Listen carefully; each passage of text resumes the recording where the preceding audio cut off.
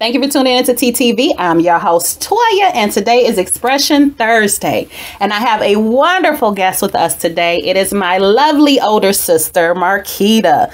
And so she's going to present to us different ways in which she expresses herself. And just to give a little background for her and why I chose her and wanted to speak to her and interview her is because she's part of those where she's a single mom now. She works, at home and 40 hours a week, sometimes more. She has her children that she has to take care of. So she's a very busy person.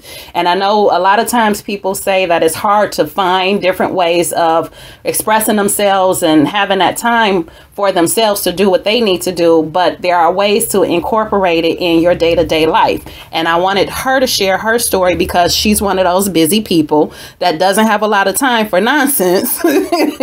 And she can give tips to you on how she expresses herself. So thank you for joining us today, Markyta. How are you? I'm well. How are you? I'm good. It's not going to take a lot of time, so we'll get right into it. So I just wanted to ask you, how do you express yourself to the world? What do you do? Well, part of what I do is try to, number one, get a mindset of who's my audience, who am I interacting with, and how to best communicate with whoever is in the room. And so it's a lot of trying to, number one, listen, and number two, try and critically think on what's being said, how it's said, and what's being expressed by the other person. And if I can't get that, then I always think positive and try to think the best of people, and then figure out a way to communicate with folks to not necessarily be passive, but you don't want to be overly aggressive or threatening, but still have that communication of expressing whatever you're thinking, whatever your ideas are, and most importantly, I think who you are and what you represent at the core. So, okay, so you would say your way of expressing yourself is to communicate with other people and trying to talk with them and interact with them. Correct. Okay. Correct. Okay. So what would you say is your best tool for doing that? Stories. Always stories. I use a lot of storytelling whenever I'm communicating or talking to people. It's just sharing those stories, because you never know what that might prompt in another person. If you tell them about an experience, a movie, a song, a commercial, any kind of pop culture reference, to try and create a connection with somebody. But it's usually stories, and you're trying to figure out a way to very quickly form that connection with somebody, but also get that to that level of understanding and comprehension, so that that person knows where you're coming from, and you would know where they're coming from if they get the reference, if they kind of can pick up from the story and then expand on that with a story of their own. But storytelling, I think, is really important, and just any interaction with people, period.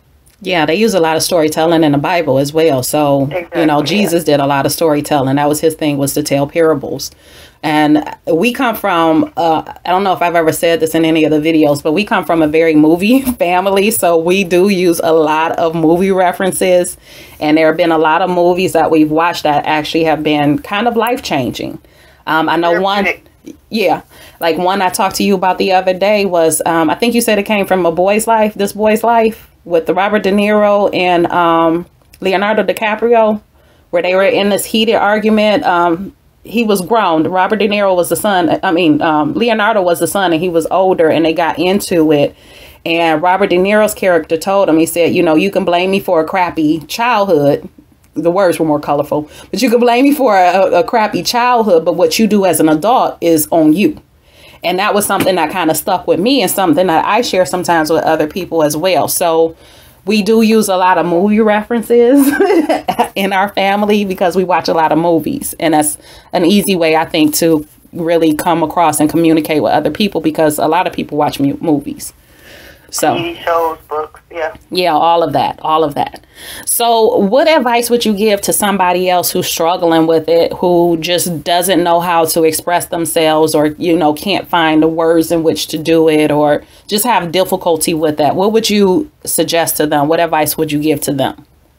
Well, number one, everything isn't an attack. So I think one of the best things is not to always feel like you have to be on the defense. Don't be defensive about everything.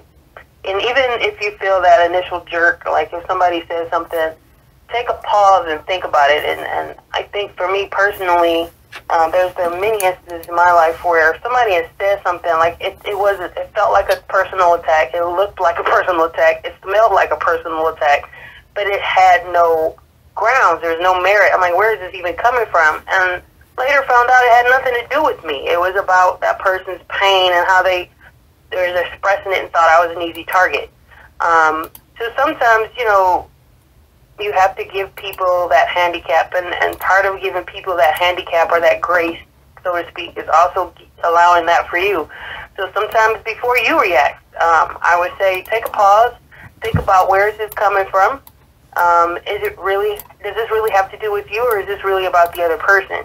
And then ownership, like if you hurt somebody intentionally or unintentionally, you need to say that, be honest, and then also share that. Like somebody might have gotten their feelings hurt and you're completely blindsided. You're like, I didn't even realize I did anything to hurt your feelings. So sometimes just being honest about that and recognizing the other person's emotions and how they're feeling, but trying to redirect like that. There was no intention for that, to kind of give them that reassurance. So I think personally it's trying to understand, number one, who you are, what you want to represent, and how you want to communicate and interact with the world. Like, and I think to end it is, don't ever ask or expect something from somebody else that you don't do and give yourself.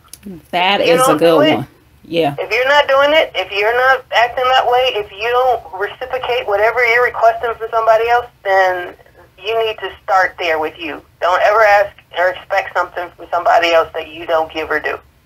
That is really excellent advice. And that's one of the things we talk about here a lot too, is, you know, meditating and really working on yourself so that you can have better interactions with other people. So that is excellent advice. That is excellent advice.